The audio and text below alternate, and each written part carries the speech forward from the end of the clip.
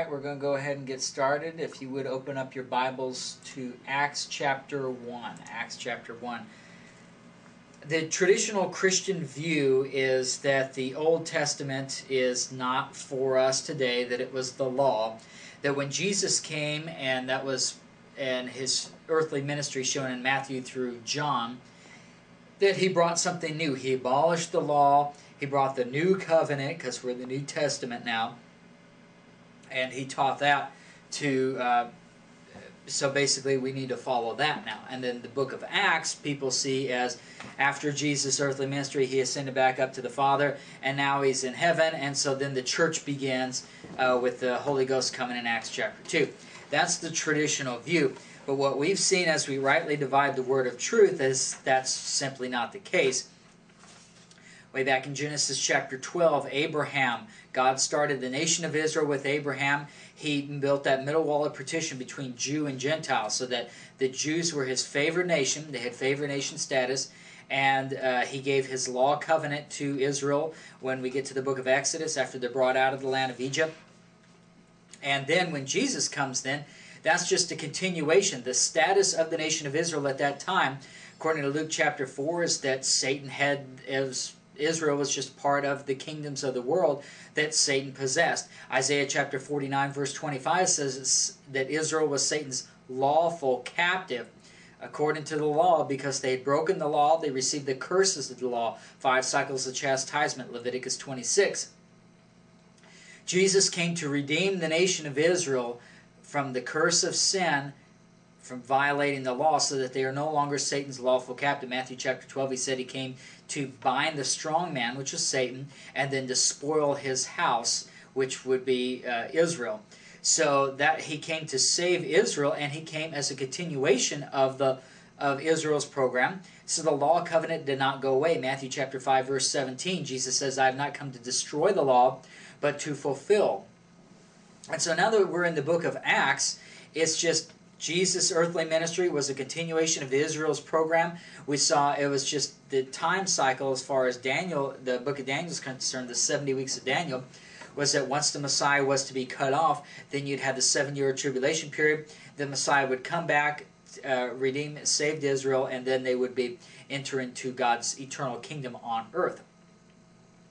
That program has not changed. Jesus came, he died he gave his life a ransom for many, the many of Israel. Matthew chapter 15, verse 26, he came, said, I've only come to the lost sheep of the house of Israel.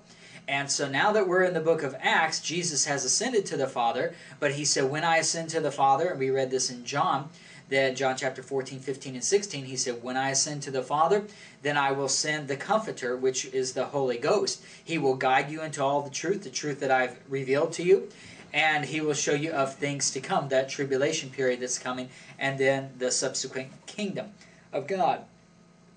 And so when we see here in Acts chapter 1 now, it's just a continuation of that program. Israel's program continues. We do not have the church starting in Acts chapter 2. But rather it's just a continuation of Israel's program. And that's what we're going to see. So in chapter 1, basically we have Jesus instructing his disciples about the kingdom of God. He ascends to heaven, and then he chooses Matthias from heaven to complete the 12 apostles. So if we start there in verse 1, Acts chapter 1, verse 1, the former treatise have I made, O Theophilus, of all that Jesus began both to do and teach. This tells you that Luke wrote the book of Acts. That's how he addressed the book of Luke to Theophilus, and he addresses the book of Acts to Theophilus as well. It's a continuation of the book of Luke. And in fact, interesting, a little trivia is that Luke writes more scripture as far as verses and words are concerned in the New Testament than any other writer, even though he only writes 2 books. They're fairly lengthy books. Which means it's going to take us a while to get through Acts, but there's a lot of good benefit from the book of Acts.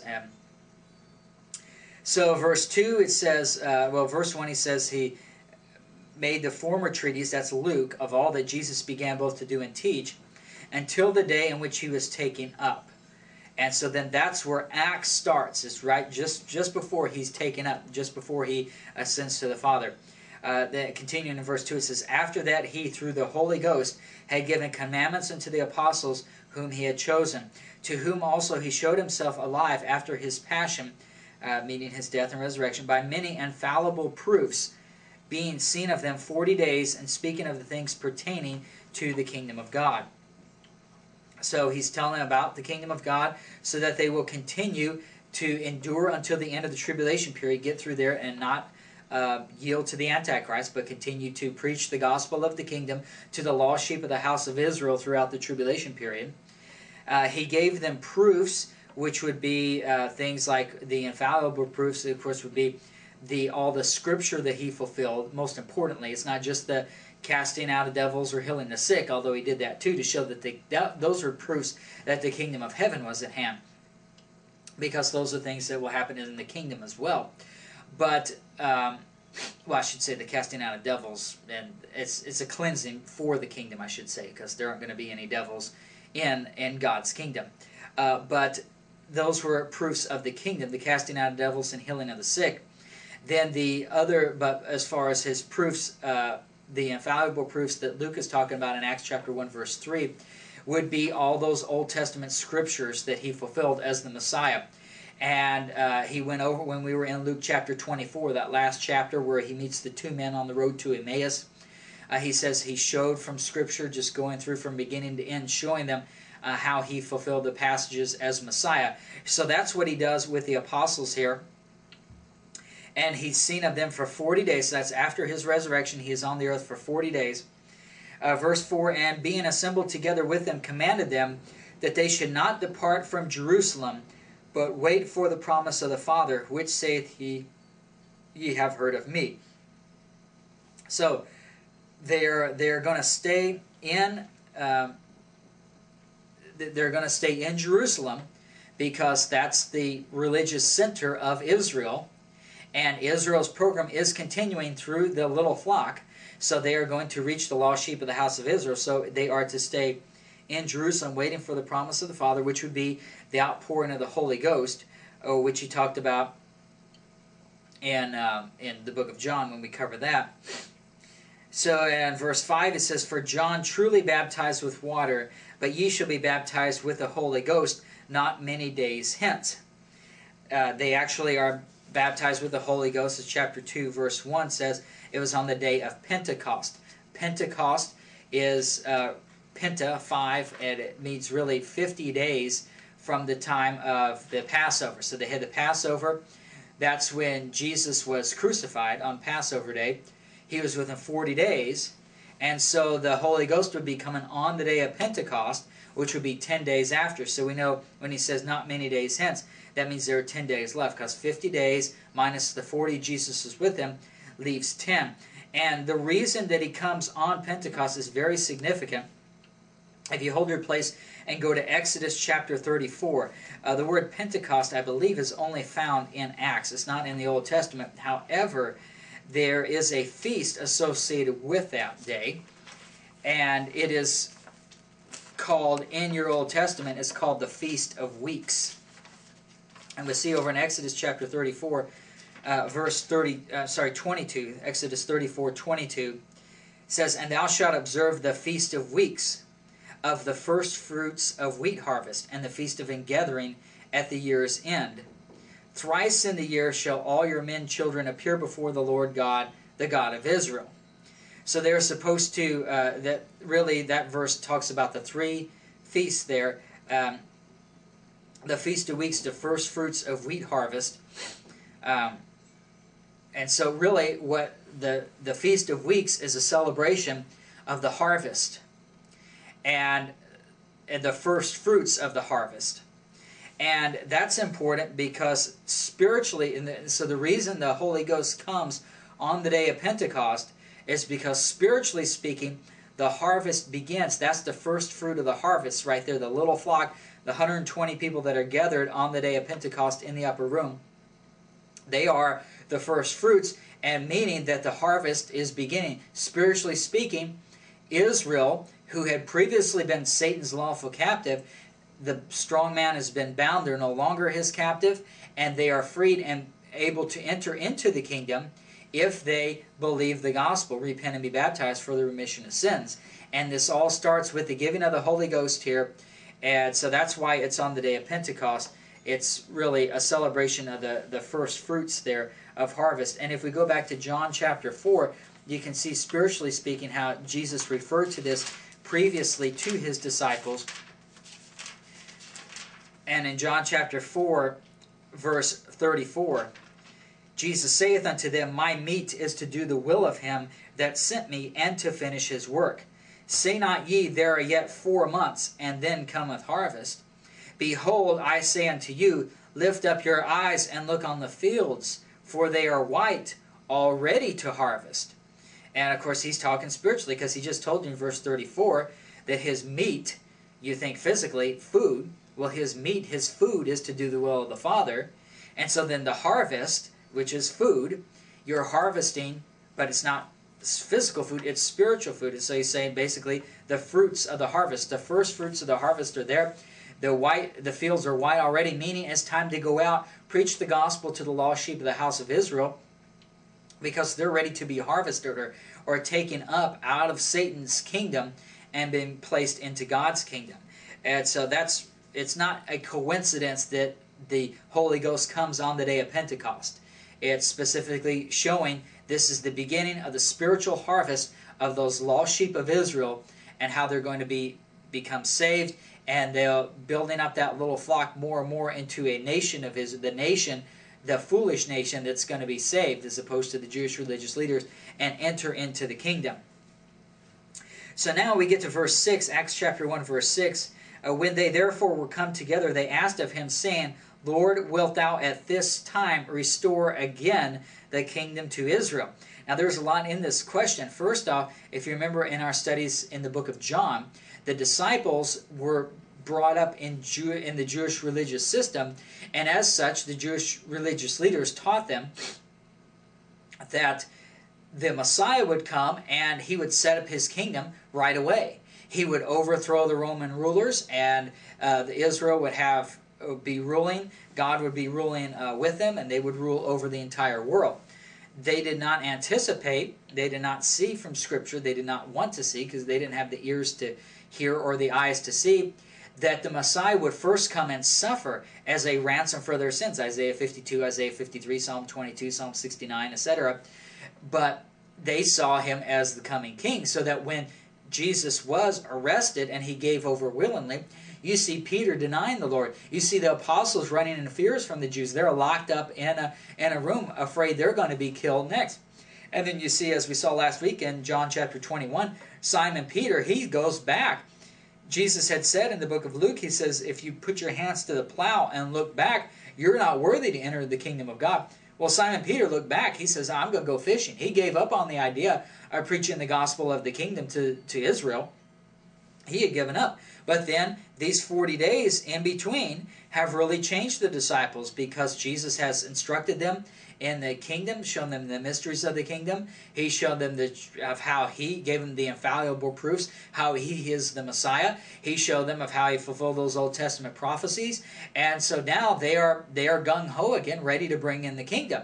But you can see that they would naturally be a little apprehensive, because at first they thought, when they first signed up for this program of preaching the gospel of the kingdom, they thought Jesus was going to set up the kingdom right then and there. And he didn't. He went to die first. So now they're gung-ho about going out there and being fishers of men and reaching the lost sheep of Israel, but they're saying, well, now, are you going to do it this time? You didn't do it before when we expected you to restore the kingdom to Israel, so are you going to do it now? So that's a legitimate question that they ask him. Wilt thou at this time restore again the kingdom of Israel? Because God had given them the kingdom at first. That was his covenant promise, brought them to the land, and they headed under David and Solomon. They were thriving pretty well, but then because of their disobedience of the law covenant, they fell under the curse of sin, and they were taken into captivity. The times of the Gentiles began, as Daniel chapter 2 talks about, and so they no longer had the kingdom. So they ask him, will you at this time restore again the kingdom to Israel? Jesus says there in verse 7, And he said unto them, It is not for you to know the times or the seasons which the Father hath put in his own power. what we find out is what's really going on. If you hold your place, let's go over to Luke chapter 13, and let's also get Daniel chapter 9, so we can see, chronologically speaking, where we are in Israel's program. So Luke chapter 13 and Daniel chapter 9. And let's look at Daniel chapter 9 first. Starting in verse 24, it talks about the 70 weeks for Israel. Those weeks are weeks of years. 70 times 7, of course, is 490 years. And we see that in Daniel 9, verse 24, 70 weeks are determined upon thy people and upon thy holy city. So that's obviously Israel, the holy city Jerusalem, thy people, the nation of Israel, those who he called out, set apart to be his own, Genesis 12. And then we see in verse 25, it says, Know therefore and understand that from the going forth of the commandment to restore and to build Jerusalem unto the Messiah the Prince shall be 7 weeks, and 62 weeks. So it'll be 7 weeks before they begin to rebuild the temple, because at this time they're in Babylonian captivity. And then there's going to be another 62 weeks, or 62 weeks, before Messiah. So 7 plus 62 is 69. So that's 69 of the 70 weeks. And you see there in verse 26, it says, And after 62 weeks, so after the 69 weeks, the 7 plus the 62, shall Messiah be cut off. So that's where he is being crucified. So Jesus, in the book of Acts here, he's already been crucified. So the 69 weeks are already finished.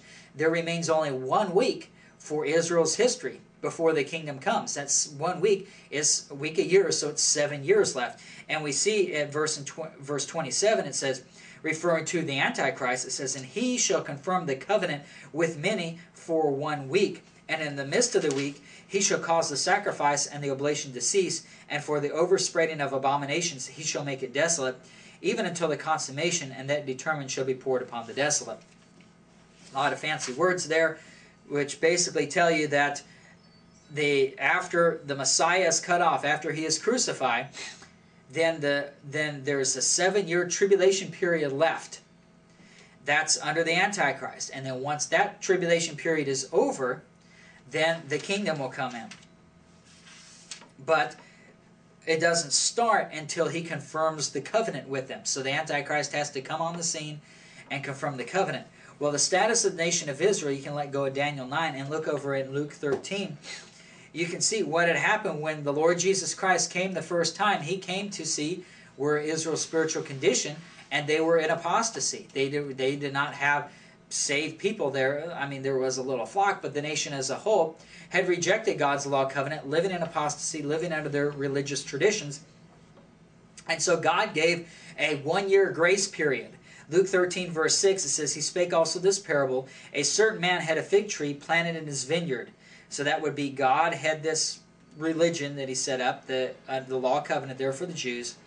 And he came and sought fruit thereon and found none. Then said he unto the dresser of his vineyard, Behold, these 3 years I come seeking fruit on this fig tree. That's the 3 years of Jesus' earthly ministry. And find none. Cut it down. Why cumbereth it the ground? And he answering said unto him, Lord, let it alone this year also, till I shall dig about it and dung it. And if it bear fruit, well. And if not, then after that thou shalt cut it down. So in prophecy, you see, once Messiah is crucified, then the tribulation period begins, and then God's kingdom comes. But because the nation of Israel was not ready for the kingdom, they were in apostasy, they're given a 1-year grace period here to get with their program, to become that kingdom of priests, to reach the Gentiles, to believe the gospel of the kingdom. And so that's what we see here in Acts chapter 1, verse 7. Acts chapters 1 through 7, the first 7 chapters of the book of Acts. This is not the start of the church. This is not a new covenant. Things are, just because the word New Testament appears before the book of Matthew doesn't mean the new covenant has actually started. In fact, the new covenant is prophesied of back in Jeremiah, back in the Old Testament. It's not going to come until Jesus comes back and brings them into the kingdom. And that's when they'll live under that covenant. But for now, the old covenant, the old law system that God started all the way back with Abraham, that covenant he made with Israel to set them apart, and then he started the law back at Exodus chapter 19 and following there, that is still in effect here. and it's going to be in effect at least for one more year, which is Acts chapters 1 through 7. And if Israel continues in apostasy, well, then they will be set aside, and then a new period will start, which is what actually happens, and that's why we're in the dispensation of grace today. But the gospel of the kingdom is still going out in Acts chapter 1. Now, in Acts chapter 1, verse 7, Jesus, of course, knows what's going to happen as God. He knows the future. He knows that the result of that one-year grace period is that Israel is going to continue in apostasy, and they're going to be set aside, and the dispensation of grace will start with the Apostle Paul in Acts chapter 9. But he doesn't tell them that, probably because they'll be discouraged. I mean, would you want to go out and preach the gospel of the kingdom to the lost sheep of Israel at the risk of your very lives being persecuted and possibly killed by the Jewish religious leaders if you knew that the result would be that the kingdom's going to be set aside anyway? That would be a very big demotivator not to follow the program. And so that's probably why Jesus doesn't tell them what's going to. He doesn't say, well, you know, Israel, yeah, you're going to go out, you're going to risk your lives, but Israel's not going to believe. Of course, Jesus wants them to go out because they still need to have that offer given to them. He told them back in Matthew chapter 12, they committed the blasphemy of the Son of Man, and he says, you got one more chance. You've already blasphemed God the Father. You've rejected His law. You've blasphemed God the Son. You've rejected the gospel I've given here, and the works I'm doing, the kingdom offer. Now there's only one more member of the Godhead. That's the Holy Ghost. And if you reject Him, your program's over. You've rejected God. There's no fourth member of the Godhead to go to. And so He has to, but they still, even though He knows the future, He still is going to give them that chance. And that's what the first 7 chapters of Acts is. It's a chance for the nation of Israel, their last chance, to believe the gospel of the kingdom under the power of the Holy Ghost. And so that's what we see in verse 8. Jesus doesn't tell them in verse 7 what's going to happen in the future, but He does say in verse 8, but ye shall receive power. After that the Holy Ghost is come upon you, and ye shall be witnesses unto me, both in Jerusalem and in all Judea and in Samaria and unto the uttermost part of the earth. That power there, it's not really referring to speaking in tongues, but rather it's a couple of things. If you hold your place, go over to John chapter 15, and we're also going to look at John chapter 20. The power of the Holy Ghost, the speaking in tongues, is just something that's more, today it's in the flesh, and we'll get to that when we get to Acts chapter 2. But in John chapter 15 and verse 7, Jesus says, if ye abide in me, and my words abide in you, ye shall ask what ye will, and it shall be done unto you. Herein is my Father glorified, that ye bear much fruit. So shall ye be my disciples. The idea there is they're going to go out to the lost sheep of the house of Israel. 1 Corinthians chapter 1 talks about the Jews require a sign. And so they're going to need to see miracles to believe that gospel that the little flock is proclaiming. And so they need the spiritual discernment to ask of the Father what miracle is needed in order so the lost sheep may believe. And that's why He says, ask what you will in my name, I will provide it. So if they have that spiritual discernment to ask the right miracle so that that person believes, then they will, as verse 8 says, ye bear much fruit. Meaning souls are saved. The lost sheep of Israel become found. So the first part of the power of the Holy Ghost is the spiritual discernment to know what to ask of the Father, what miracles to do, so that the lost sheep may be found. And then the second part, John chapter 20, is that when someone does say that they believe the gospel, it's the power from the Holy Ghost to determine if they really do.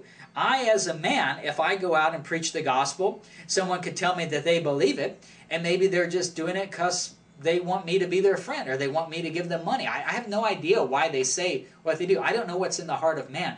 God knows what's in the heart of man, and when they have the power of the Holy Ghost in them, then they can discern what is in that heart of man. So when that person says, I repent, I'm abandoning the traditions of the fathers, I'm going back to God's law covenant, I'm going to follow that, I'm going to preach the gospel of the kingdom to the other lost sheep, just like you told me, I'm going to be water baptized. They can discern if that person is being sincere in their confession, And then because of that, then they will forgive that person's sins. If they don't if they're not sincere, the Holy Ghost will tell them, and they will not forgive their sins. Look in John chapter 20, verse 22.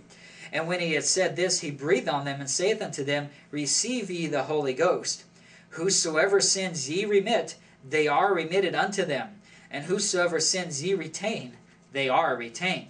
So that's the twofold power that they receive. I mean, speaking in tongues, there's power in that, certainly. But a far greater power than speaking a language you don't understand is the power to forgive sins. And it's the power to do miracles, God doing miracles through you that will bring someone to be saved. So that's the twofold thing of the power there. Notice this commission also, going back to Acts chapter 1, verse 8. So that's the power after the Holy Ghost has come upon you. You shall be witnesses unto me. And then it says where they're going. The first three, Jerusalem, Judea, and Samaria, those are all territories within Israel. Jerusalem being the religious center, and then they're going to spread out. Judea being the southern part of the nation of Israel. Jerusalem was in that, and then Samaria would be the northern 10 tribes of Israel. So they're going out to those areas. And then finally, after that, unto the uttermost part of the earth. So this is not a call to go to the Gentiles. They have to go to Israel first. And if you go over to Matthew chapter 10, Jesus says in verse 6, Go rather to the lost sheep of the house of Israel. So he commissions them to go to Israel. And he says then in Matthew 10, verse 23, But when they persecute you in this city, flee ye into another. For verily I say unto you, ye shall not have gone over the cities of Israel till the Son of Man be come. And so they're not going to finish. Jesus says in Acts 1, verse 8, you go to Jerusalem, then you go to Judea, then you go to Samaria, and then you go to the Gentiles. But Matthew 10, verse 23 says, you're not going to finish those first three parts there, going to Israel, before Jesus' second coming, before the end of the tribulation period. So by putting those two verses together, we can see that Jesus has told them, by putting those together, that they will not go to the Gentiles before Jesus' second coming. They will only go to the Jews, because they have to be built up as that kingdom of priests before they can, as a whole, go out to the nations, to the Gentiles. Notice also in Acts chapter 1, verse 8, that there are really two, although there are four things mentioned, there are really only two territories. You've got Jerusalem, Judea, Samaria, and the uttermost part of the earth. So there are four there. But notice the word before that, and all your modern translations take this out. Only your King James Bible tells you this. It says, you shall be witnesses unto me both. The word both refers to two things. If I say I'm going to go both to the store and to the movie theater, that would be correct. But I wouldn't say I'm going both to the store, the movie theater, and work. Those are three things. Both can only be used for two things. And so even though you see four things mentioned here, really there are only two groups here. The first group is Israel. That's Jerusalem, Judea, and Samaria. And then the second group is the Gentiles. And so he's really breaking it out. And the reason he breaks it out like that is because of what we saw in Matthew 10, verse 23. They'll go to the Jews.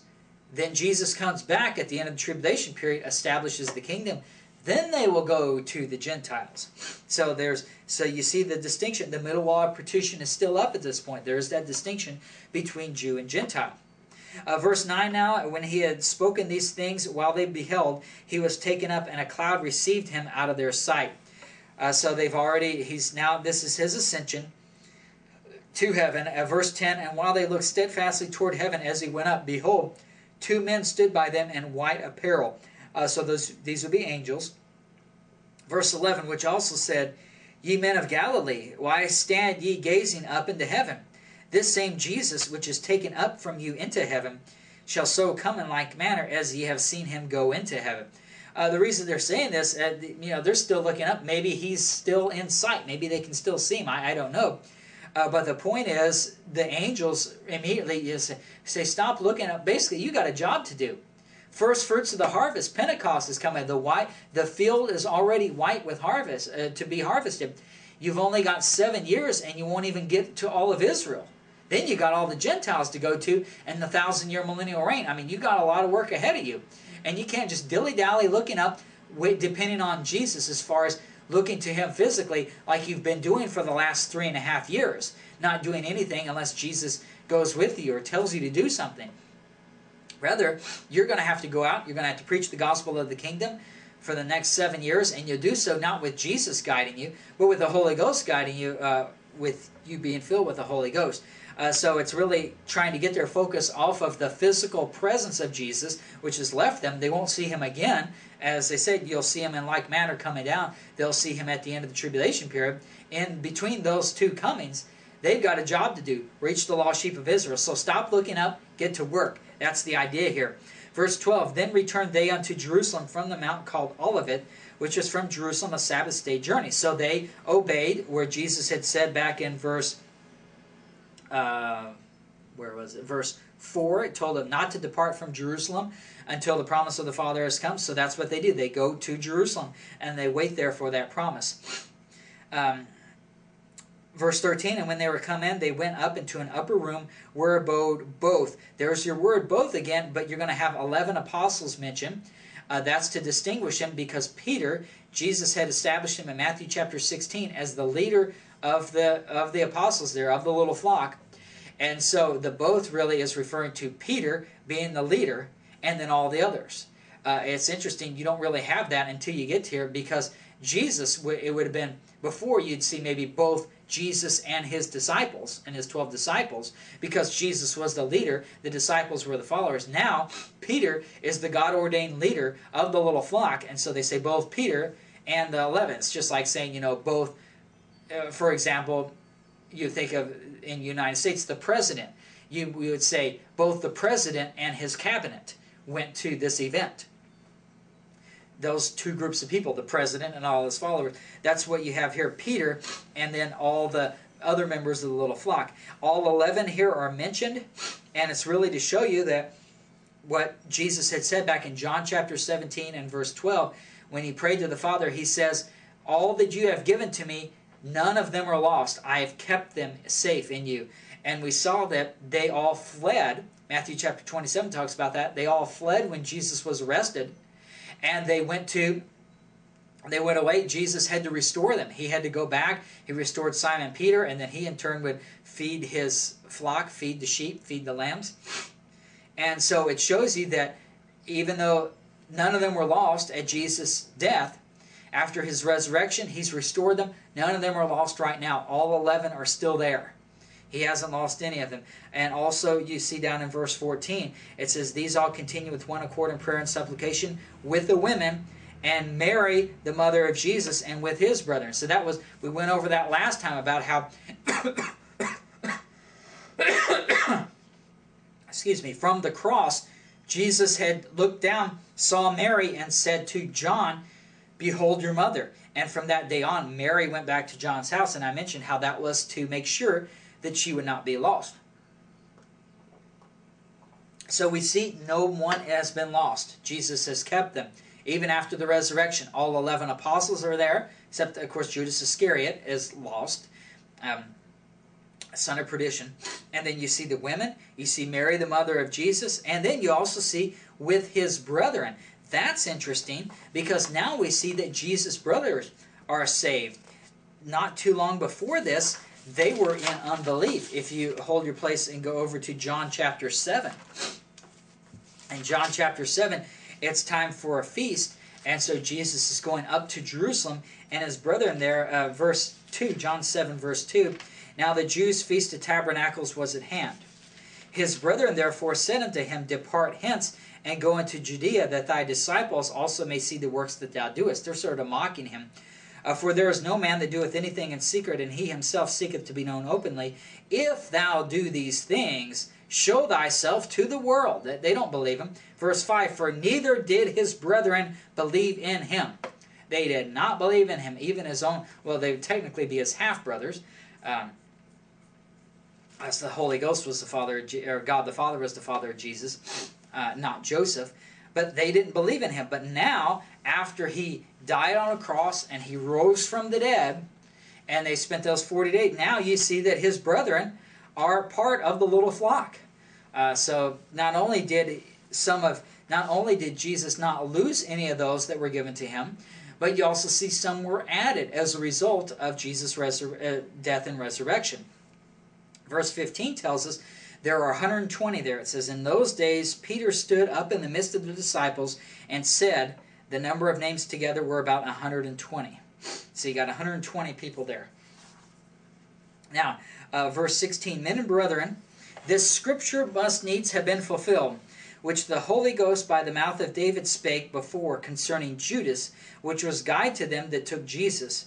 For he was numbered with us and had attained part of this ministry." So he's talking about a scripture that needs to be fulfilled. Verse 16, notice the inspiration of God's word and the fact that it says the Holy Ghost by the mouth of David spoke this.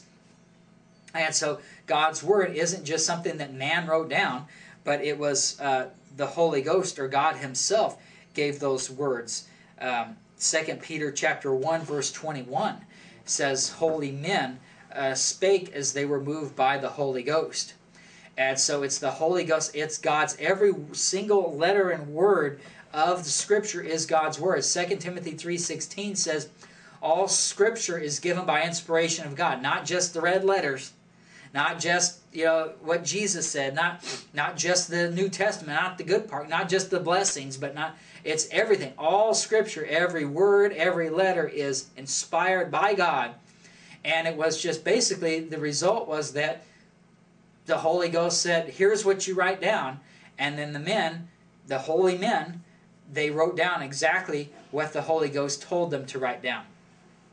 And so that's why he says there, the Holy Ghost by the mouth of David spake this.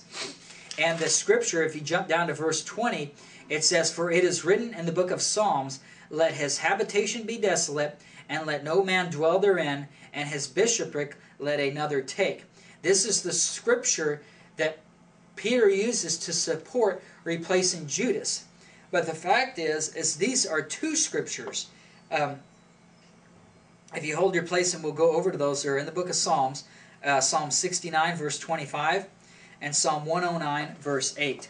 Because I want you to see these two. Psalm 69 verse 25 says, "Let their habitation be desolate, and let none dwell in their tents." So that's the let his habitation be desolate that Peter quotes. That's Psalm 69 verse 25. Then over in Psalm 109 verse 8, Psalm 109 verse 8 says, "Let his days be few, and let another take his office." So when Peter says the Holy Ghost spake this by the mouth of David, he says what he spoke was Psalm 69:25, "Let his habitation be desolate, and no man dwell therein." And then Psalm 109 verse 8, "His bishopric let another take." Now this is very interesting. Can you see the complete transformation in Peter? The best rabbinic scholars, the best scholars who really study their Bible, the real ones who have memorized the Bible and do the scripture like the back of their hand, there's no way they would have figured out, let's take Psalm 69 verse 25, piece it together with Psalm 109 verse 8, and that tells you that Judas Iscariot must be replaced. You couldn't figure that out. It's not, it seems like it's completely taken out of context. And it would be. I mean, I would accuse somebody of doing just that, except for the fact that it's the Holy Ghost who inspired this, and he wrote it down. So if the Holy Ghost said that's what he did, he's the one that authored it, then that's the meaning of those verses. And that's exactly, Peter is not taking them out of context. But what's interesting is, he is putting together two pieces of Scripture to come up with a reason for replacing Judas Iscariot that nobody on earth could have ever figured out. But yet the real simple things, Peter had no clue about what Jesus had told him. He didn't think back, and won't have time to go over this, but he did not think that Jesus would die. Matthew 16 verses 21 through 22. He didn't believe Jesus there, that he would die. Then in Luke 18 we're told that in verses 33 through 34 we're told Peter didn't believe he would rise from the dead. Then in John 20 verses 6 through 9 we see that Peter did not believe in Jesus' resurrection even though it had already happened. And Then, even still, after Jesus had already appeared to him twice after his resurrection, John 21 verse 3, he was going fishing. He had given up on following God's commands. So you can see here that, Peter was he was just like all the other disciples, and you can't blame him. He just didn't have the spiritual understanding, but yet Jesus had opened their eyes once he had resurrected from the dead, and he showed them the scriptures such that not only did they believe that he died, he rose from the dead, they know the scripture well enough to know that this is a scriptural justification for replacing Judas Iscariot, getting that 12th apostle in. So it shows that the Peter that we saw in Matthew, Mark, and Luke, and John is not the Peter that we're seeing in Acts, even before the Holy Ghost comes upon him. He is a guy who knows the scripture very well. And the reason is because of what we saw in Acts 1, verse 3. To whom also he showed himself alive after his passion by many infallible proofs, being seen of them 40 days, and speaking of the things pertaining to the kingdom of God. The kingdom of God, over there in Matthew chapter 19, Jesus had told them in Matthew 19, there's no 29, Matthew 19, verse 28, Jesus said unto them, Verily I say unto you, that ye which have followed me in the regeneration, when the Son of Man shall sit in the throne of his glory, ye also shall sit upon 12 thrones, judging the 12 tribes of Israel. That's the kingdom. So when Jesus spoke pertaining to the kingdom of God, he undoubtedly told them. He says, look, I told you before I died that you guys are going to sit on 12 thrones, judging the 12 tribes of Israel. There's a problem, though. Now there are only 11 guys. There are 12 thrones and 11 guys. We need to rectify that problem. So we need a 12th guy. So that was part of the kingdom. So that's how Peter knew. It's not that Peter just thought, I'll see what I can put together. So we got to elect somebody, and I want to make it an even 12, so let's select somebody. So I'll just piece together. I'll just take that scripture and this other scripture, like people do all the time to justify their false doctrinal positions today. But he doesn't. It's the Holy Ghost who spoke it. It's the Lord Jesus Christ who showed him. You need to get that 12th person. And he's fulfilling Scripture. He's fulfilling what the Holy Ghost said in those 2 Psalms by replacing Judas. So that's what he's going to do. Going back, though, to verse 17, Acts 1, verse 17, I did want to make a comment here. Verse 18. When you see Judas Iscariot, it says regarding Judas Iscariot, it says, Acts 1, verse 18, Now this man purchased a field with the reward of iniquity, and falling headlong, he burst asunder in the midst, and all his bowels gushed out. And it was known unto all the dwellers at Jerusalem, insomuch as that field is called in their proper tongue Aceldama, that is to say, the field of blood. So I wanted to bring this up because we need to look at Matthew 27, verse 5. Compare this to Matthew 27, verse 5. Some people will say, well, this is a contradiction in your Bible. Matthew 27, verse 5 says, referring to Judas Iscariot, he cast down the pieces of silver in the temple and departed and went and hanged himself. So Matthew says Judas went and hanged himself. Acts says that he fell headlong, he burst asunder in the midst, and all his bowels gushed out. People say that's a contradiction. Well, really, what it means is that both are true. Jesus had said it would be better that whoever betrays the Son of Man, it would be better that he was never even born than for him to betray him. We've already seen Satan entered Judas Iscariot in order for him to go and agree with the chief priest that he would betray Jesus. Then he entered him again when he actually went and betrayed him. So it's not, I think it's very proper to say, given that Satan has already entered Judas Iscariot twice, and that Jesus said it's best that this man was never even born if he betrays the Son of Man, I think it's reasonable to conclude that at the time when Judas threw the pieces of the silver into the temple there, that Satan entered him a third time. We're not told that, but Satan entered him. He went and he hanged himself, and Satan had complete control of his body, and so he wasn't just content with killing him, but he wanted to, have all the blood and gore and everything, and that's what we see there described in Acts chapter 1. So that's the explanation of the two. But it's also important to note it because it shows how evil Satan is. Because normally you think, well, you think of some evil person, and usually they'll have their right-hand men, so to speak, who they treat well because they serve their purpose. But yet everybody else, they're evil. They treat them evilly. It's just their right-hand men that they treat well, and that's how they prosper, because they give them good position. And that's what the Antichrist will do with apostate Israel, giving them good positions in the tribulation period in the Antichrist kingdom. But it shows where Satan is so evil that even the man who has served him well, the best servant he's had, and that he betrayed Jesus Christ and got him killed, Satan, just being evil, as he just utterly discards him, and he just does all this blood and gore stuff to him. So it shows how evil Satan is, that even the one who serves him the best, he still treats as badly as he possibly can. So that's what happened there. Verse 20, we went over that, that they're going to replace Judas now.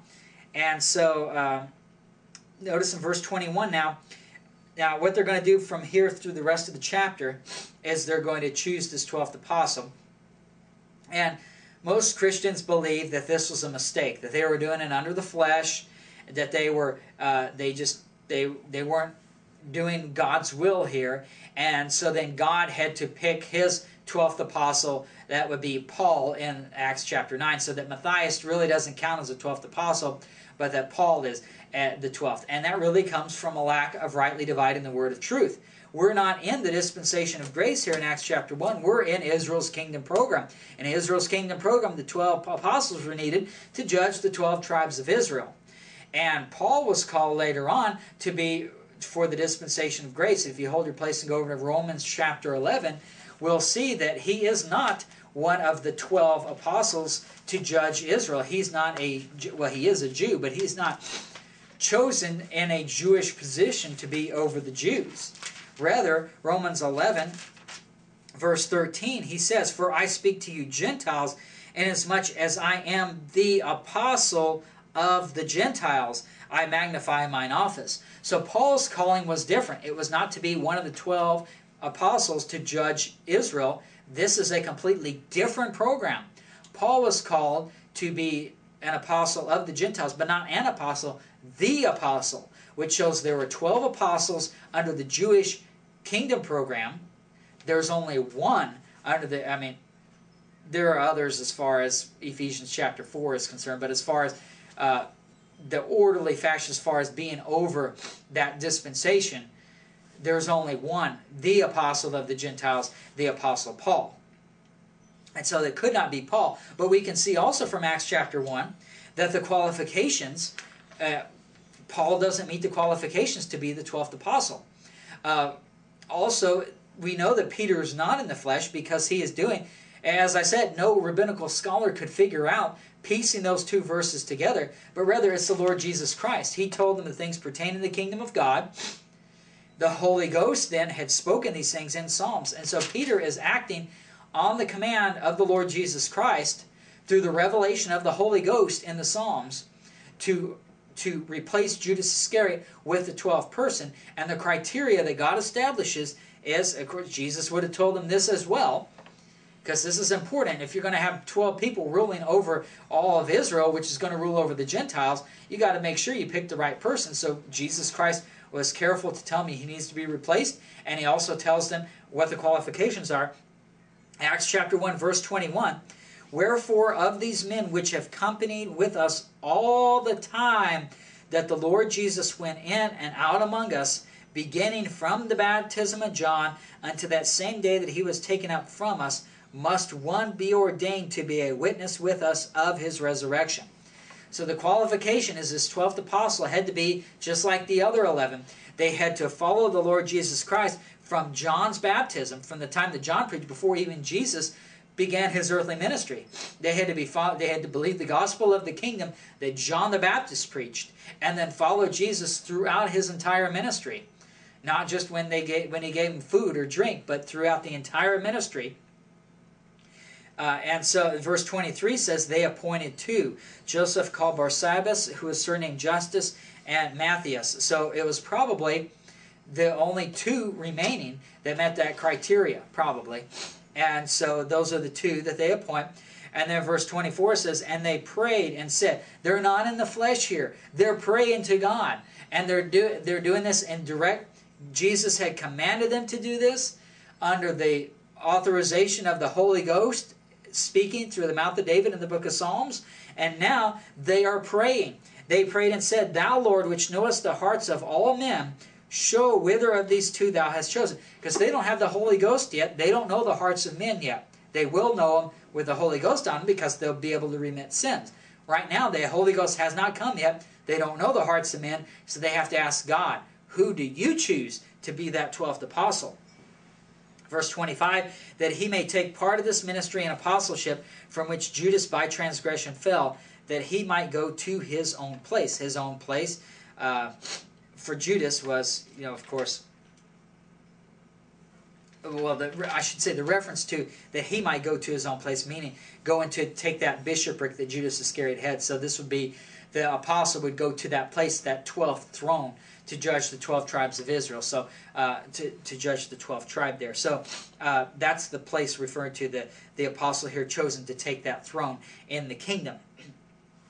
Verse 26, and they gave forth their lots. So that's where people say, oh, you see here, they're in the flesh. They're throwing dice to figure out who the apostle is. That's just nothing more than glorified gambling. It's like, why don't you just flip a coin to figure out who the 12th apostle is? Yeah, and that's what people say to try to figure out Paul. But the fact is, Paul did meet the criteria. They're operating under Jesus' command, the Holy Ghost instructions in the Psalms, and they're praying to the Lord to give the choice. And the casting of lots is how the Lord would choose. That's how he did it in the Old Testament under the law. And we are still in Acts chapter 1 under the Old Testament, under the Old Covenant. So let's look at a couple of passages. Let's look at Leviticus 16 and 1 Samuel 14. Just for sake of time, we'll just look at those 2. Leviticus 16 verse 8 and 1 Samuel 14. I need to get these myself here.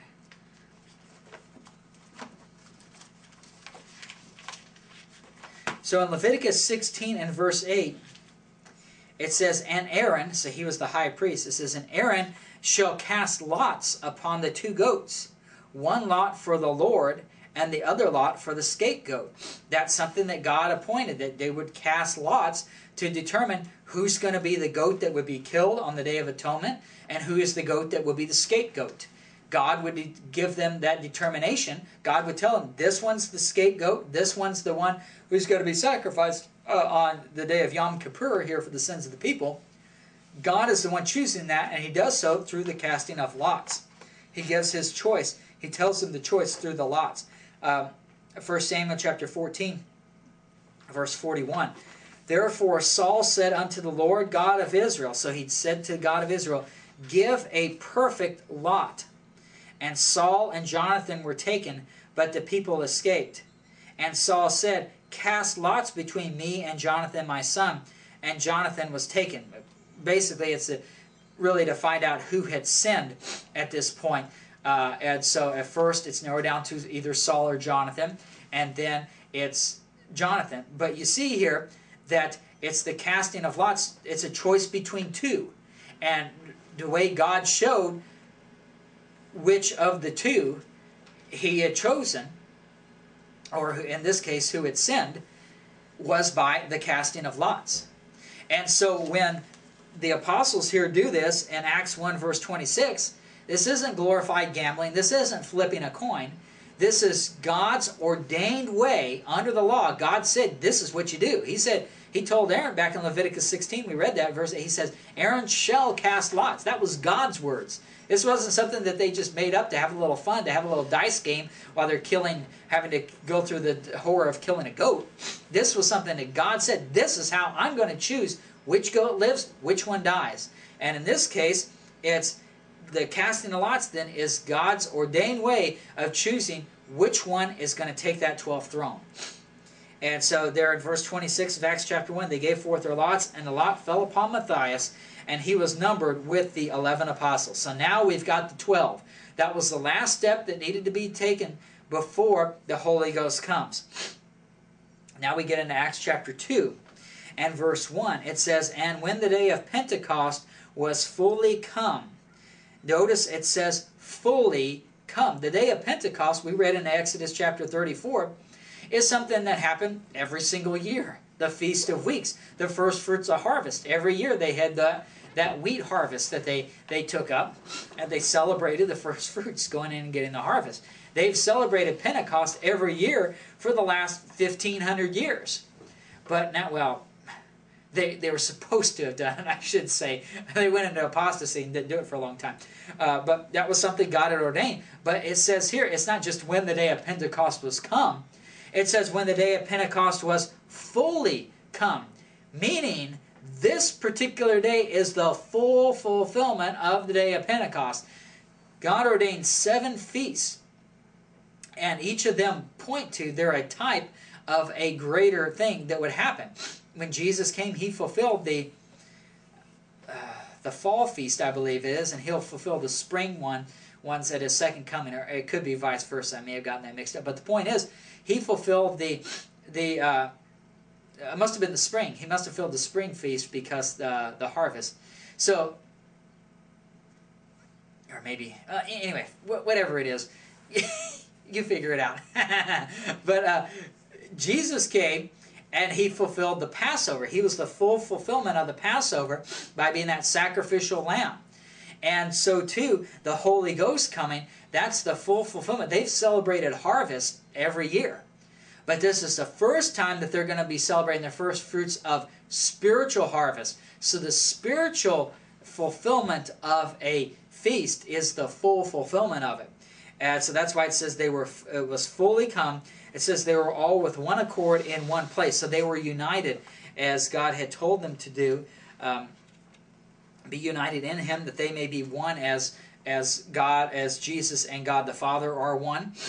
And so then in verse 2 it says, "Suddenly there came a sound from heaven as of a rushing mighty wind, and it filled all the house where they were sitting." This should remind us of Exodus chapter 40.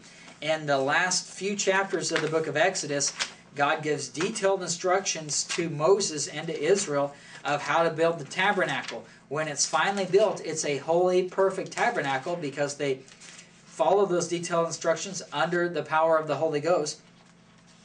And in Exodus chapter 40, verse 34, after the tent is finally completed, it says there, Exodus 40:34, "Then a cloud covered the tent of the congregation, and the glory of the Lord filled the tabernacle, and Moses was not able to enter into the tent of the congregation because the cloud abode thereon, and the glory of the Lord filled the tabernacle." So God's presence comes into Israel here with the tabernacle, and he stays with them until you get over to Ezekiel chapter 8, chapter 9, chapter 10. Because they went into apostasy, God's glory left, and he left Israel. Well, then he came back in the person of the Lord Jesus Christ, and now, just like that temple was filled before, now the temple is filled again, except it's not the Jewish religious temple in Jerusalem, because that's still apostate. That's under the Sadducees, the Pharisees. You saw they killed Christ. They're certainly not holy, and so it's really the new temple, at least at this point here, would be this upper room here. That's where, and it fills all the house where they were sitting. And you can see the fact that they're all with one accord in one place. That shows you the holiness of it. They weren't in the flesh. They weren't doing their own thing. But it was a holy place, so the Holy Ghost could come in and fill it. And so now, just like back in Exodus chapter 40, God has filled Israel. He's saved Israel, the little flock, the 120. That's all that's left. And it's sad that there are only 120 when you consider Jesus had fed 5,000 men plus women and children, and now you've got 120, including the women, left. So out of all those thousands of people that followed Jesus during his earthly ministry, now that he's been crucified and risen from the dead, only 120 are found out to be true believers. But that's where Israel now is, in that upper room. It's the 120, the little flock there. Verse 3 now, Acts 2, verse 3. "There appeared unto them cloven tongues like as of fire, and it set upon each one of them. the fire there really is a reference. If we hold your place and go over to Matthew 3, and then a few pages before that, Malachi 3, the last book of your Old Testament. Malachi 3, verse 2. But who may abide the day of his coming? You know, the second coming there. And who shall stand when he appeareth? For he is like a refiner's fire and like fuller's soap. And he shall sit as a refiner and purifier of silver.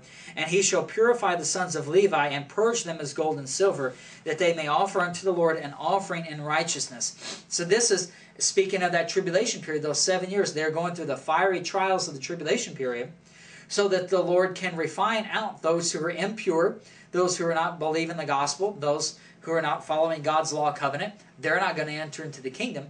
But those who do follow that covenant, even through the persecutions of the tribulation period, they are the true believers. They're going to make it into God's kingdom. John the Baptist had warned in Matthew chapter 3, verse 11, I indeed baptize you with water unto repentance, but he that cometh after me is mightier than I, whose shoes I am not worthy to bear. He shall baptize you with the Holy Ghost and with fire. So this doesn't mean they're going to get fire with the Holy Ghost. The fire is the judgment that they get for not believing, because verse 12 explains that. It says, whose fan is in his hand, and he will thoroughly purge his floor and gather his wheat into the garner. That's the ones who are filled with the Holy Ghost. But will burn up the chaff with unquenchable fire. That's the lake of fire, being cast into the lake of fire. So really, when we're over in Acts chapter 2 and verse 3, where it says, cloven tongues like as a fire sit upon each one of them, it's a sign of the fiery trials that they will go through in the tribulation period. And it's a warning to unbelieving Israel, who will see that fire as they speak with those other tongues, that this is what you get. You'll get the fire if you don't believe the gospel that is preached. You'll be cast into the lake of fire, as John the Baptist said there in Matthew 3, verse 12. So it's not both. It's an either-or type thing. You're baptized with the Holy Ghost. You go through a fiery trial, but you come through the other end unscathed, just like the 3 Hebrew boys in Daniel chapter 3, I believe it is. Shadrach, Meshach, and Abednego going through the fire. Not even a hair was singed. So that's what it's referring to here. The fire then would be that the fiery trials, and then culminating being cast into the lake of fire if you don't survive those trials. Verse 4 now, Acts 2 verse 4, they were all filled with the Holy Ghost and began to speak with other tongues as the Spirit gave them utterance. And there were dwelling at Jerusalem Jews, devout men out of every nation under heaven. The reason is what we read over in, maybe I get another scripture that makes it a little more clear. Deuteronomy 16. Go over to Deuteronomy 16. The reason you have, well, let's read Deuteronomy 16, then I'll go back to explaining what we've got here. Under the law, God had said, we talked about the feast that God had said. Well, God says here in Deuteronomy 16, verse 16, that there are 3 feasts every year that a Jewish male must go to Jerusalem, to the temple, and appear before the Lord. Deuteronomy 16, verse 16, it says, 3 times in a year shall all thy males appear before the Lord thy God in the place which he shall choose. That's Jerusalem. In the feast of unleavened bread, and in the feast of weeks, and in the feast of tabernacles, and they shall not appear before the Lord empty. Pentecost is the feast of weeks.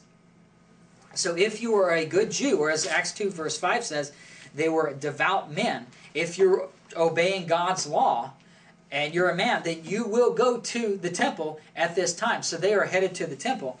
It says that though in Acts 2 verse 5, it says the Jews were out of every nation under heaven. That's because of the 5th cycle of chastisement, Leviticus 26 verse 33.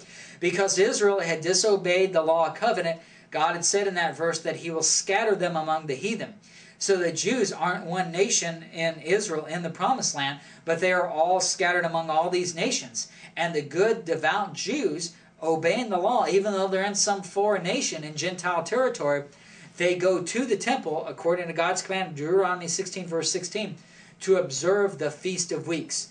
And so that's why they're scattered among these nations, but these are the devout men. So these are the cream of the crop, basically.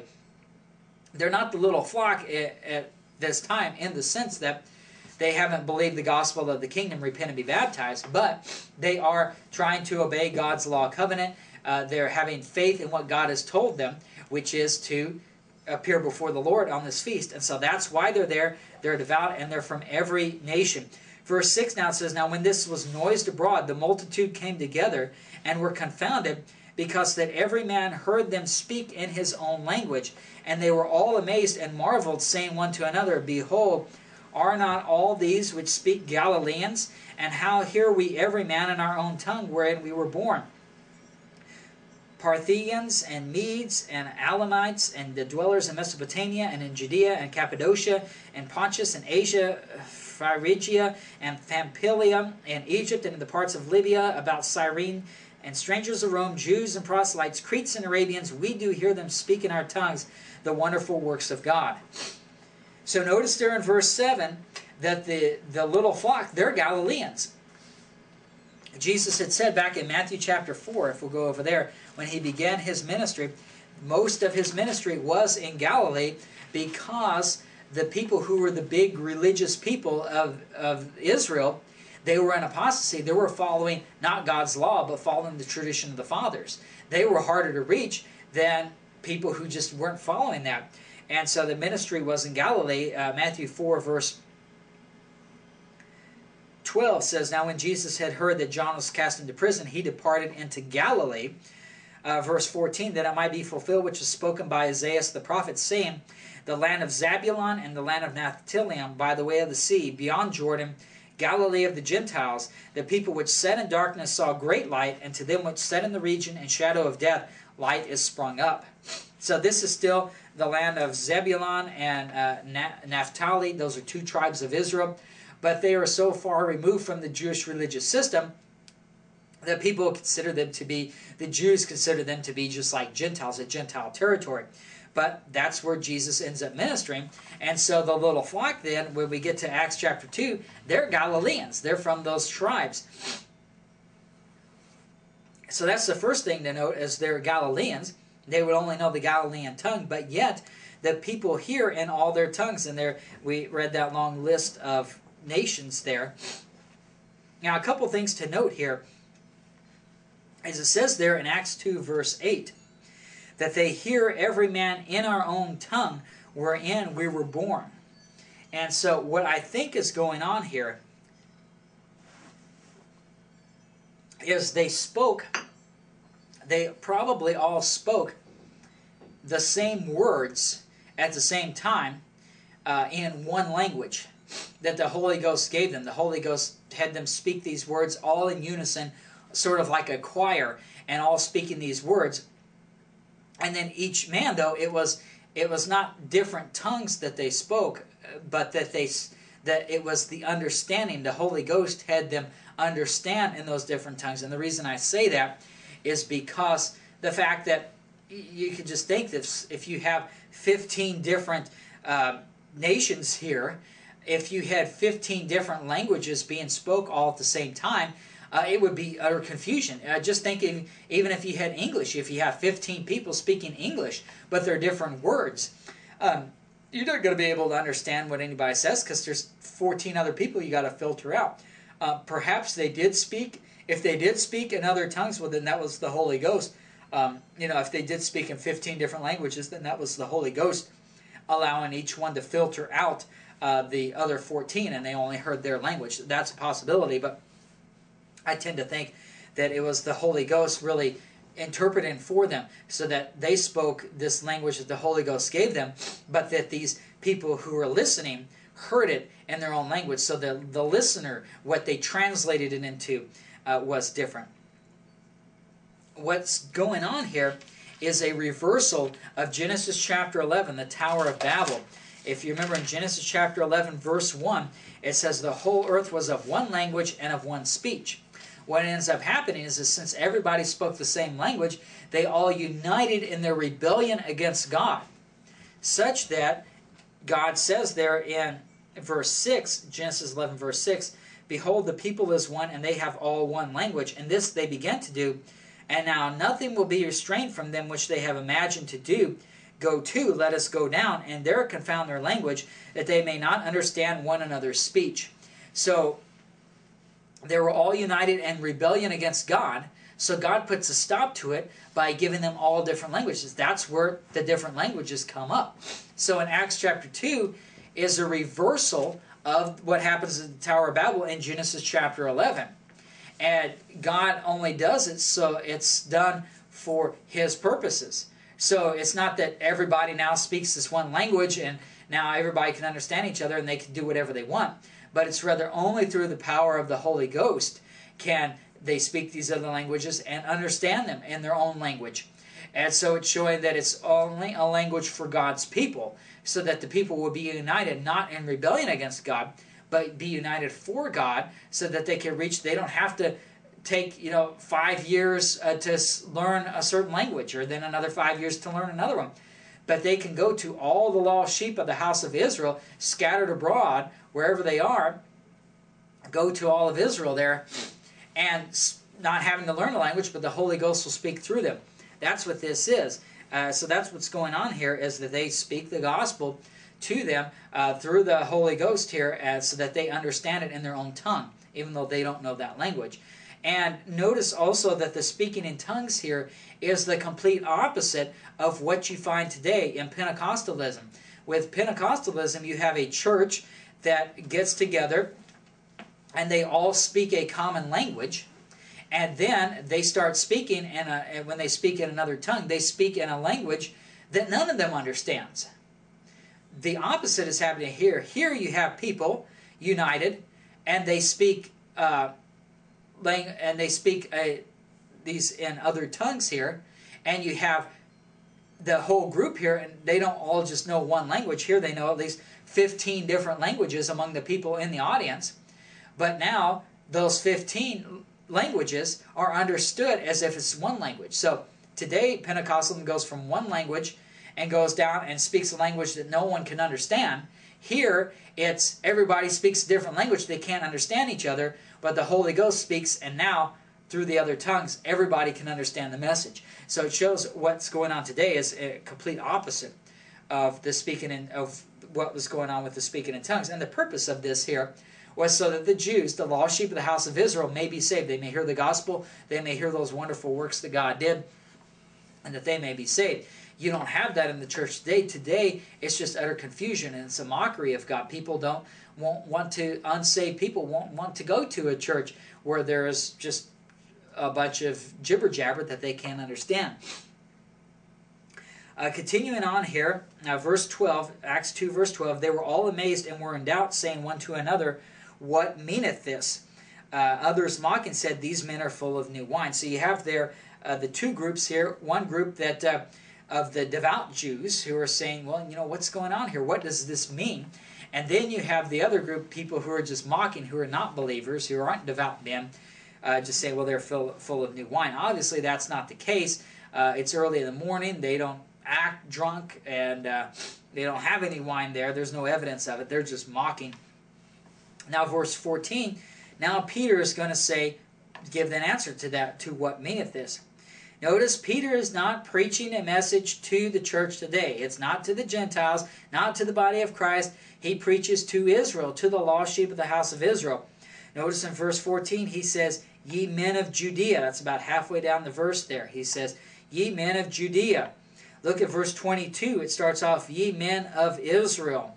Then look in verse 36. It says, therefore let all the house of Israel. He's not speaking to Gentiles. He's speaking to Israel. Now he's speaking to Jews. As verse 5 says, he's speaking to Jews from other nations. So they came in from these other nations. In fact, verse 10, the last word of verse 10 says that some of them were proselytes, Jews and proselytes. Proselytes would have been Gentiles who became Jews by getting themselves under the law, being circumcised, agreeing to obey God's law covenant that he made with Israel. So they are Jews in that sense because they become Jews.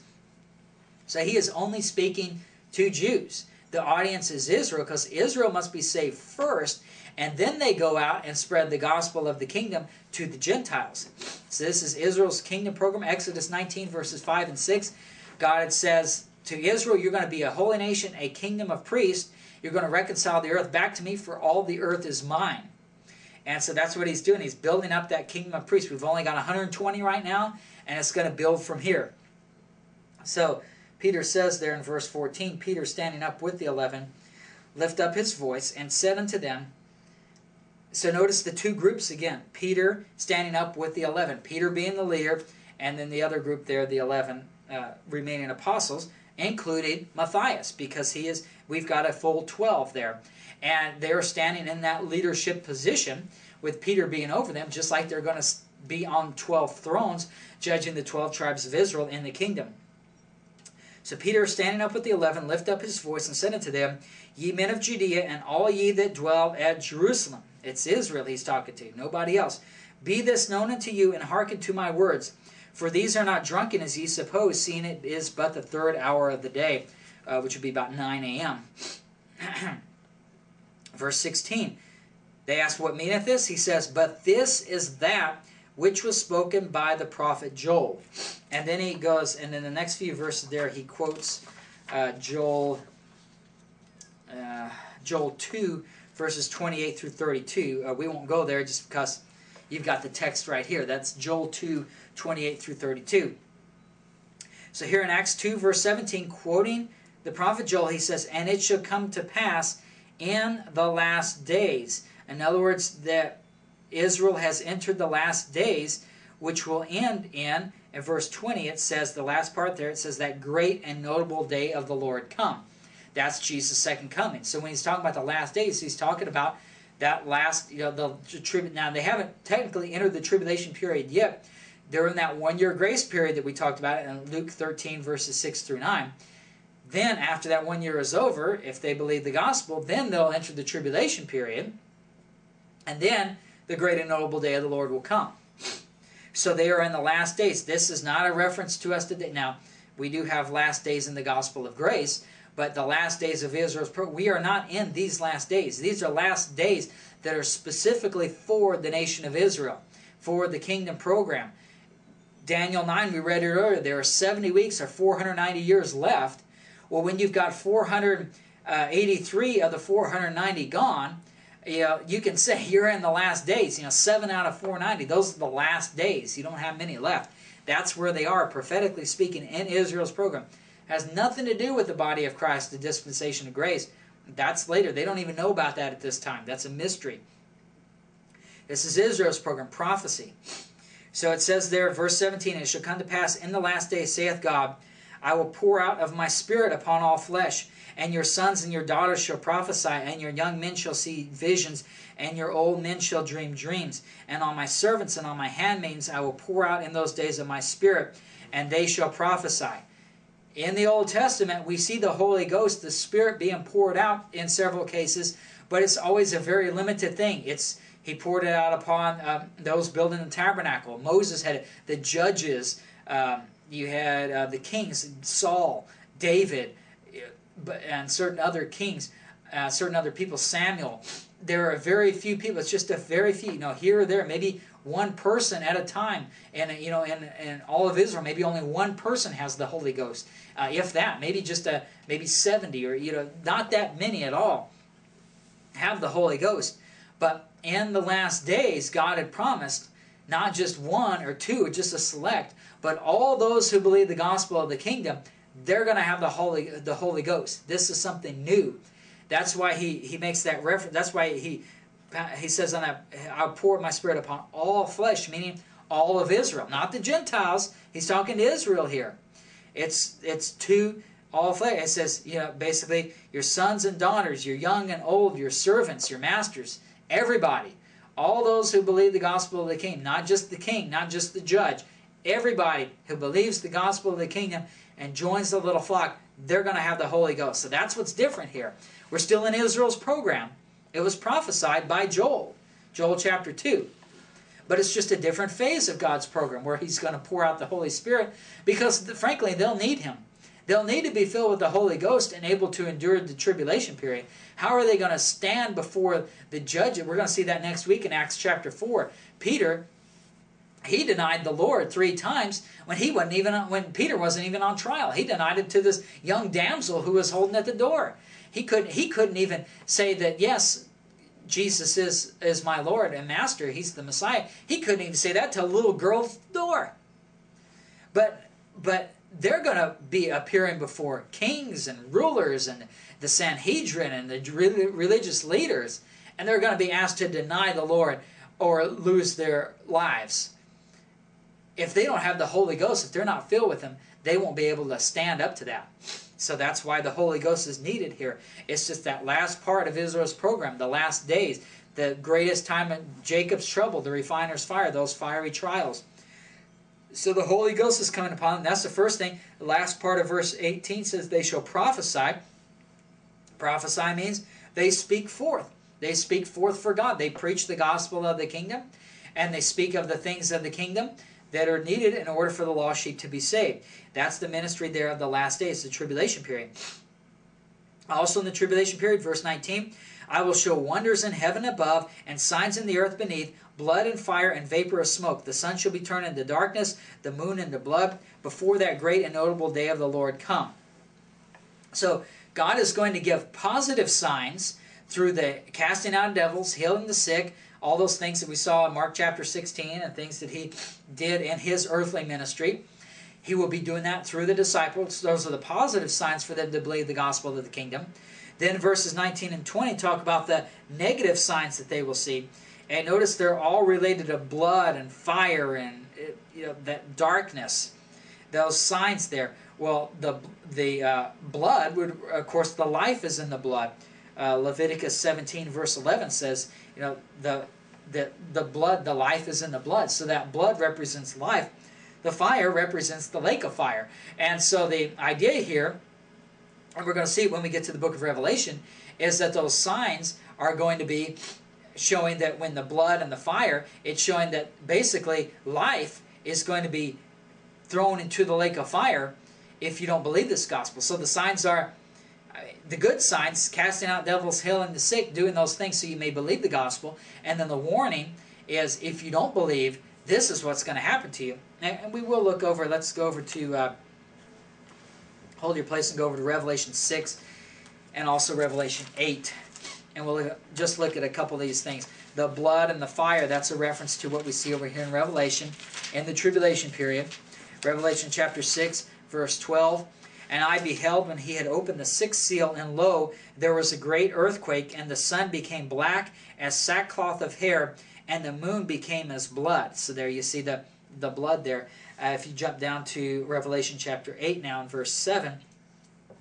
The first angel sounded, and there followed hail and fire mingled with blood. So there's the fire and the blood. And they were cast upon the earth, and the third part of trees was burnt up, and all green grass was burnt up. And the second angel sounded, and as it were a great mountain burning with fire was cast into the sea, and the third part of the sea became blood. And the third part of the creatures which were in the sea and had life died, and the third part of the ships were destroyed.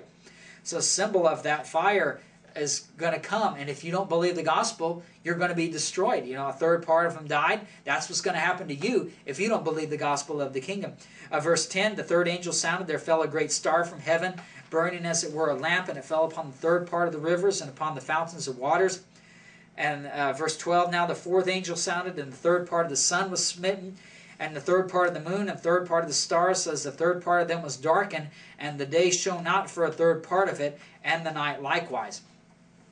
So these just aren't just neat little tricks that God does. Well, doing it with creation shows that it is God doing it. It's not something man can do. I mean, man can't even look at the sun, without having permanent eye damage.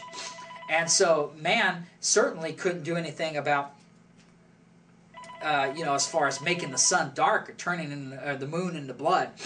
And so these are all signs that God does. It shows that God is doing it, but it's also showing that this is what God will do in that tribulation period as a sign of, if you don't believe the gospel of the kingdom, well, then you're not going to be saved. You're not going to be part of the kingdom. You're going to be just like that fire. You're going to be cast in the lake of fire. Your blood, your life is going to be cast in the lake of fire. So that's what is going on here. The last days, the positive side, the gospel with those signs, and the negative side, what's going to happen if you don't believe the gospel. Continuing now in Acts chapter 2, verse 21, and it shall come to pass that whosoever shall call on the name of the Lord shall be saved. So if you do believe that gospel of the kingdom, you won't have to worry about having cast into the lake of fire and spending eternity there. But you will be saved and into God's kingdom. Verse 22 now that you've seen what this is a sign of the last days, what's happening, where God pours His Spirit out. Now we get the preaching of Jesus. The gospel of the kingdom is not what it is today. Today the gospel, 1 Corinthians chapter 15, verses 3 and 4 says to believe in Jesus' death, burial, and resurrection as atonement for your sins. That's not what the gospel of the kingdom is. The gospel of the kingdom is repent and be baptized for the remission of sins. Change your mind, abandon the tradition of the fathers, go back to God's law covenant, and then be water baptized so that you'll be cleansed from your idolatry. That's the gospel of the kingdom. He's going to preach Jesus here, but Jesus isn't preached as good news. You'll notice He is going to be preached as bad news. Acts chapter 2, verse 22, Ye men of Israel, hear these words, Jesus of Nazareth, a man approved of God among you by miracles and wonders and signs, which God did by Him in the midst of you, as ye yourselves also know, Him being delivered by the determinate counsel and foreknowledge of God. Notice what they did. They didn't say, it doesn't say, He died for your sins, trust in Him so you'll be saved. But it says, Ye have taken and by wicked hands have crucified and slain. So the great and notable day of the Lord is coming, where God's going to judge man. And it says man is guilty of crucifying their Messiah here. Verse 24, Whom God hath raised up, having loosed the pains of death, because it was not possible that He should be holden of it. That's the justice of God would not allow a just man, the Lord Jesus Christ, to stay in hell, in the lake of fire. So He had to bring him out of there. Verse 25, For David speaketh concerning him, I foresaw the Lord always before my face, for He is on my right hand, that I should not be moved. This passage here, verses 25 through 28, is a quote of Psalm 16, 8 through 11. And it really shows you that it isn't David speaking of himself, but it's the Lord Jesus Christ. It's prophetic of His death. There's a lot of good detail, but we just don't have time to go into. So David spoke that the Lord is always before my face, meaning the Lord is always before Jesus Christ's face. He is on my right hand, that I should not be moved. Therefore did my heart rejoice, and my tongue was glad.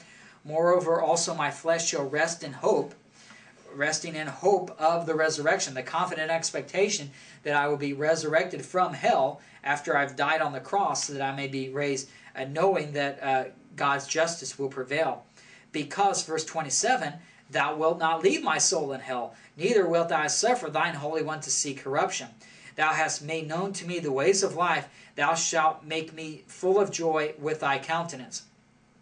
So he's basically showing to Israel that David had prophesied, the Old Testament prophesied of the fact that the Messiah would be crucified and He would be risen from the dead. So this isn't just something new that they're just sort of playing around it, that Jesus really just came as a king, but His plan got sidetracked, so now they're just making stuff up. No, this is all prophetic. This is something that the Old Testament said. And these are devout men that He's preaching to, devout Jews. Verse 5 tells you that. And so He's preaching to these devout Jews. They should know the Scripture, and then they should relate to, yeah, this is what's happened. So it's, Jesus is our Messiah. Verse 29, Men and brethren, let me freely speak unto you of the patriarch David, that he is both dead and buried, and his sepulchre is with us unto this day. So in other words, David didn't speak this of himself. He spoke it of the Messiah, because David was not raised from the dead, but rather it was the Lord Jesus Christ. Verse 30, Now therefore being a prophet, and knowing that God had sworn with an oath to him, that of the fruit of his loins, according to the flesh, He would raise up Christ to sit on His throne. That's the Davidic covenant. 2 Samuel chapter 7, verse 14. God says to David that I will establish your throne forever, and your son will rule with you forever. And so since God had promised that, then that's how, and in fact that's how David would say this stuff in the first person. Psalm 16, 8 through 11, this scripture that Peter is quoting, is all in the first person. But in the way it can be true, but it's really referring to the Messiah. And the way it's true of David is because the promise was made to David that he would be on the throne forever, and he would do so through the Son, the Lord Jesus Christ, sitting on the throne forever. And so by implication, since the promise is to David and to the Lord, then if the Lord is going through the suffering and he's in hell and he has to be raised from the dead, David too is raised from the dead, and that his promise is raised. So you see, it's in the first person relating to David in Psalm 16. It really is referring to the Lord, but it's not a lie in that it still relates to David, because the promise of the Davidic covenant sitting on the throne forever is for David and his son, for the Lord Jesus Christ. So both apply to him. Even the Lord Jesus Christ was the one who suffered and rose from the dead. It also applies to David. Verse 31, now he seeing this before spake of the resurrection of Christ, that his soul was not left in hell, neither his flesh did see corruption. This Jesus hath God raised up, whereof we all are witnesses. Therefore, being by the right hand of God exalted, and having received of the Father the promise of the Holy Ghost, he hath shed forth this which ye now see and hear. So what meaneth this, was their question back in verse 12.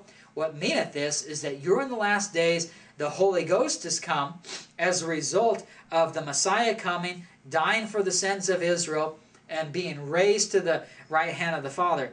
And it says there in verse 34, for David is not ascended into the heavens, but he saith himself, the Lord said unto my Lord, sit thou on my right hand until I make thy foes thy footstool. Therefore, let all the house of Israel know assuredly that God hath made that same Jesus whom ye have crucified, both Lord and Christ. So it shows here that they are in a lot of trouble. If you'll, we're just going to take a quick break as we change tapes, and then we'll come back and I'll explain to you, leaving you in suspense here for just about a minute, as to why they are in